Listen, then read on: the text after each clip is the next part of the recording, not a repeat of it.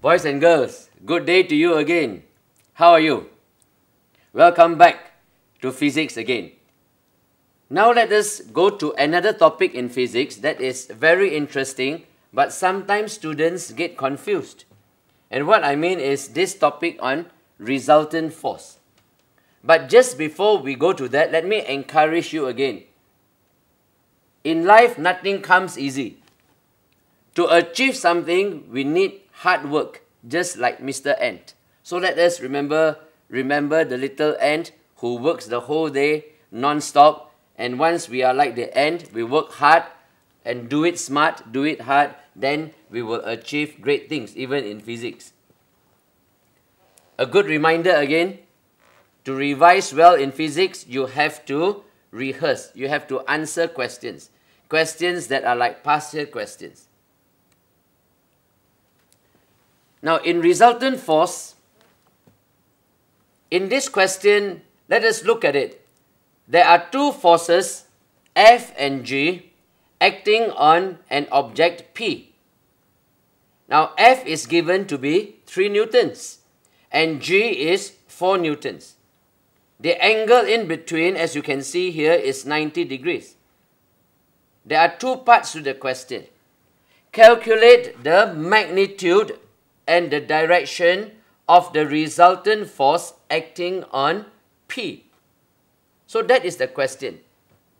Some students are confused about it one way or the other. Now let us look at it and see how to tackle this problem. From Perlis to Sabah again, we see one phenomenon among students. Some of them, they will have all kinds of answers. Maybe I can just show you some of the answers that they give. Maybe some of you give these answers. Is that the resultant force? Alright, so that is actually a wrong concept. And some of them, they will draw the line, either they go up or they come down. Any of these answers is wrong. Alright, because as you know, this cannot be the resultant force. How do we know that this cannot be the answer? Let me show you a video clip. A very simple but interesting video clip in the class.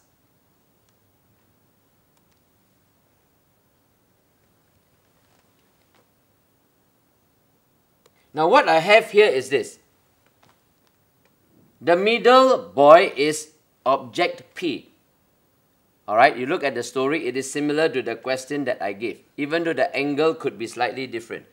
So we have one force F pulling him to one side, and we have G pulling him to the other side.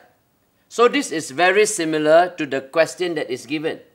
Alright, please look at what happens to P. The middle boy here is object P. Let's see what happens. He is being pulled by the two forces. So quite obviously, you will notice that there is only one direction that he can go. His direction is going this way.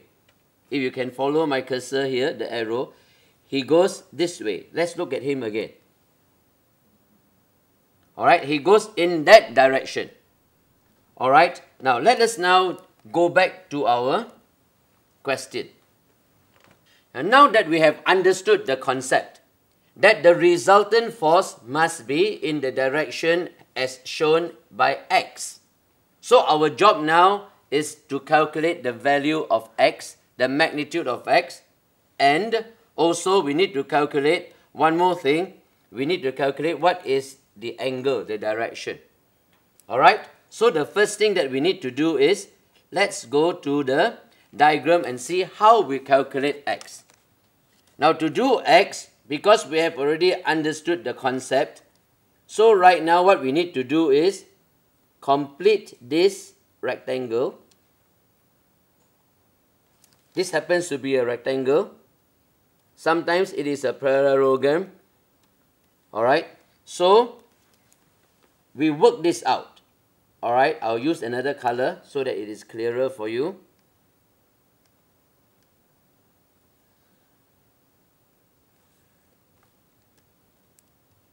I use two arrows. So this is x. And what is the value, the magnitude of x? So we can calculate. Alright, now this is also 3 newtons. This is 4 newtons.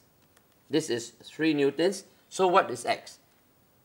From theorem of Pythagoras, what we can do is that x square will give us 4 Newton square plus 3 Newton square. And what we'll get is 16 Newton square plus 9 Newton square. I will get 25 Newton square. So we need to calculate the square root of x squared, which is x. I write down the square root of this. And what will I get? 5 newtons. Alright, beautiful. So this is the magnitude or the size of the resultant force x. Now what about the direction? Just now I mentioned that for the direction we can call this theta. Alright, so let's come down to this. Okay, we want to calculate theta. Alright, so very quickly I'll just draw the diagram. It's good for you to draw it again, then you will understand it clearer as you do it many times.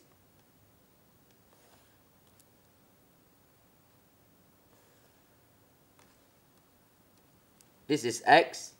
Alright. Now we have already worked out that x is 5 newtons.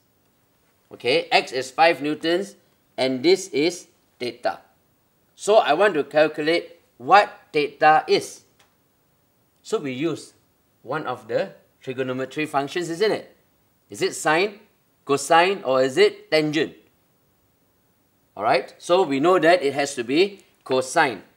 So I can use cosine of theta. Cosine of theta, what will it give me? It is the force G divided by the force X. So this gives me 4 newtons divided by 5 newtons. Okay? And this is actually 0.8. The newtons is cancelled off. So from your calculator, you can tell me the value of theta here. Alright, so what is the value of theta? You punch in your calculator, you should be able to get the answer, isn't it? Okay, so see some of you nodding your heads. That is 6.87 degrees. So I have got the complete answer now. The direction, 36.87 degrees to the force G. Alright, that is the direction of the resultant force. The magnitude of the resultant force X is 5 newtons. So I have actually answered the question. So to sum it up again, boys and girls, remember, when you answer a question on resultant force, there are always 2 aspects. One is you must give the magnitude or the size of the resultant force. Number 2, you must give the angle of the resultant force. Then that is complete. So go and try out other problems of the same, from the same topic, and you will understand this very, very much better. So with that, I would like to say thank you very much and may God bless you.